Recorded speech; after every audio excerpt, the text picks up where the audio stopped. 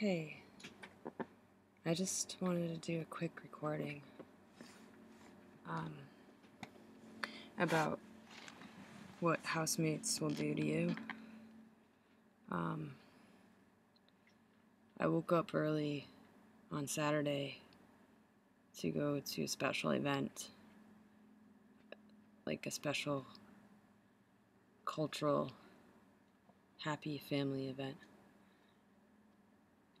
that celebrates clean water. And when I got to the bathroom, my housemate tried to come in on me, and then so I was like, I'm about to take a shower, do you need to get in here? And she said, sure. So I gathered all my stuff, got out, and then she walks behind me in the hallway and is heading downstairs, and I'm like, aren't you going to go in here?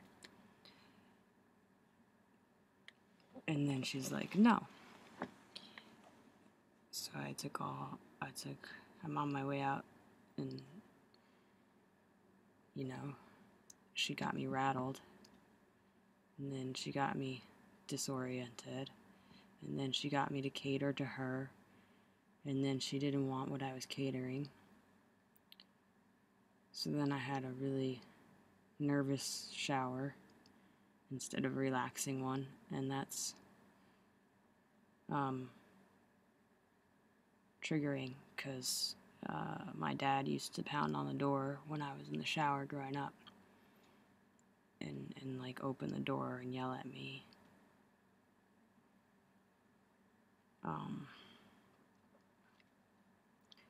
And then when I got out, I announced that I was out, because that's what she likes to do, so I was frustrated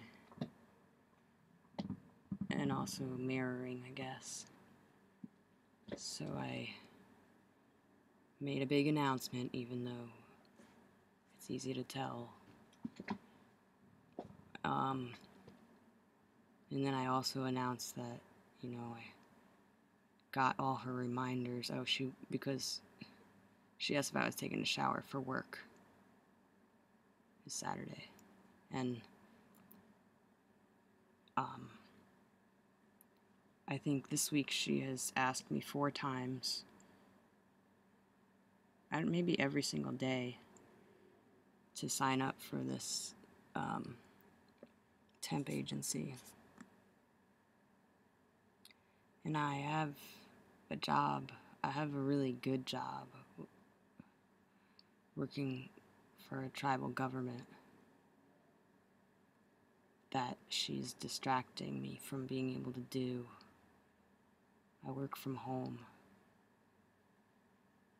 So every day she disregards that and makes me feel bad. I don't know why I feel bad. I just read this post on supposedly a support group from somebody who's leaving, saying because people externalize onto others too much, and I am taking that to heart, because I'm looking at my own behavior. But I also don't bother people. I don't follow people around. I mean, the last time, it's this confusing roller coaster every time we try to be nice. Sorry, my cat is contributing. You're a good girl. Hi. Okay. Yeah, I don't follow them around and give them unsolicited advice. I don't do that to anybody. Well, okay, I lie. I probably have tried to give advice gently when asked, or when somebody's really upset. I also learned from my best friend about not giving advice and just listening. And I changed. I have really bad training from my parents about how to relate to people. What I thought was relating apparently turned out to be annoying sometimes. And I learned that, I learned that at work big time over 5 years ago, and I've been changing since then. And so I don't follow them around. I don't do their dishes. I don't grab their dishes out of their hands like they do to me. I thought we were relating. I thought we were having a normal conversation until at the end of it, she snatched my dish away and was like, I'm gonna wash this. And then it's like, all right, well, I already had 6 other things to wash. So I'm like, all right, fine, you want to wash the one dish and feel good about yourself. I'll just try to be graceful about that. And then I'll carry on with my plan until she snatched the pan I had on the stove that was soaking with water and dumped it all over the floor, and then did a bad job cleaning it and put it away dirty.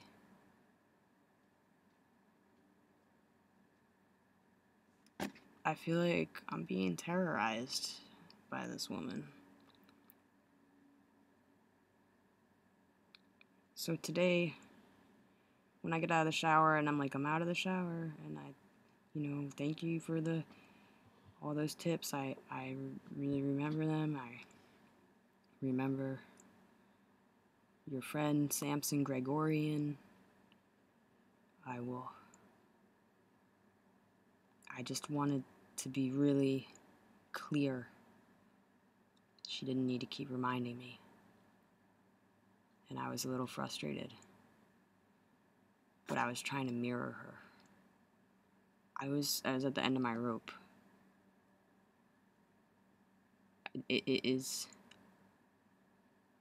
I don't need a reminder about lack of money to be able to move out of here every single day from the person who is harassing me. Especially after I listen to her sob stories. And I try to be really nice and patient when she keeps saying things over and over. I guess that's my problem. I try to be nice too much. But when I try to confront her, I wasn't even trying to confront her. I don't know what the hell I was doing. I was in panic. I was in my towel. And she comes out of her room before I even finished stepping out of the bathroom door in her towel. And tells me that I'm coming across very sarcastic, and if I don't like her, then I don't have to talk to her. What a fucking double bind that is. First thing in the morning on a Saturday, coming from somebody in a towel.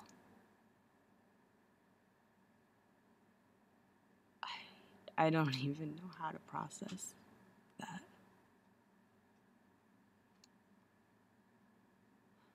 It was so intimidating. When I'm in my towel, I'm just trying to get to my room and get dressed. But she was doing it like a dare. It was like a dare to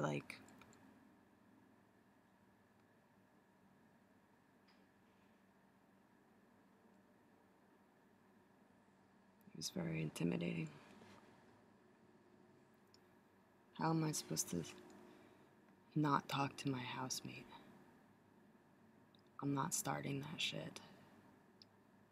I've been polite, overly polite, impatient. And I'm not, I mean, if it needs to be that way, yeah, I guess I can put up that stone wall, because I learned how to do that from my parents, from my father. But my whole freaking point in doing this is to be able to communicate, be honest, not have a panic attack every time that I need to make a statement, and not be a doormat. My whole point is to be able to communicate honestly so that people can work together, so I can work together with people, and so that I don't let them behave maliciously toward me or others. Because if I just sit there and don't say anything, it's like a pass. It's like a reward for them almost. But maybe that's not a reward. Maybe that's what I have to do. Maybe I'm giving it way too much energy, supply. So she bullied me in her fucking towel first thing in the morning with a double bind.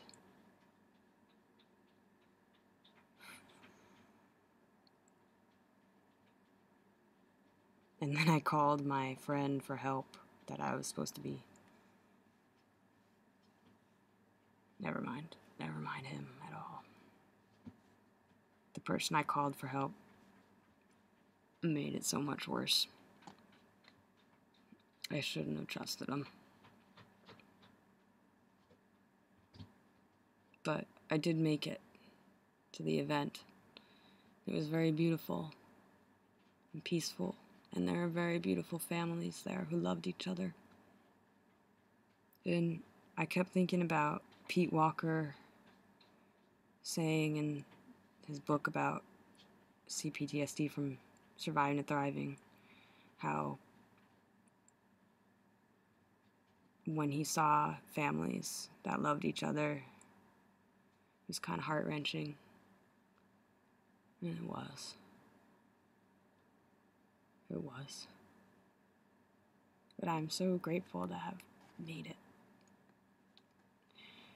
Practiced. Just practiced letting this stuff go. Getting out of the house, getting away from these negative influences.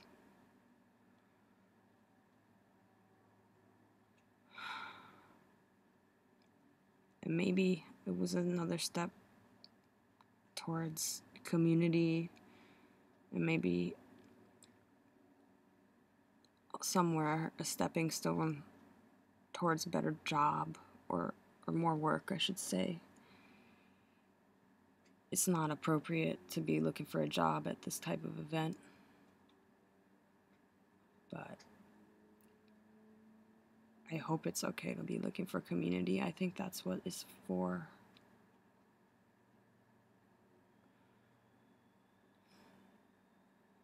I gotta go. I gotta figure out how to survive. But I thought it was important to give an update on the housemate situation and on me, to let you know I'm still real, and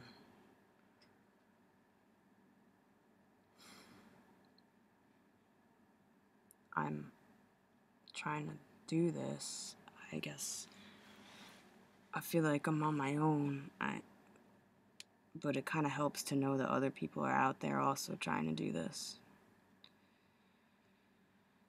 And I salute you all for trying. I salute you all for trying. I hope.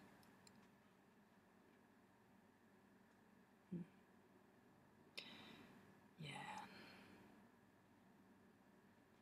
I'm gratitude. I wish everyone the best. And when I say that, and knowing other people out there kind of helps me try to rise above and do my best too. Thank you.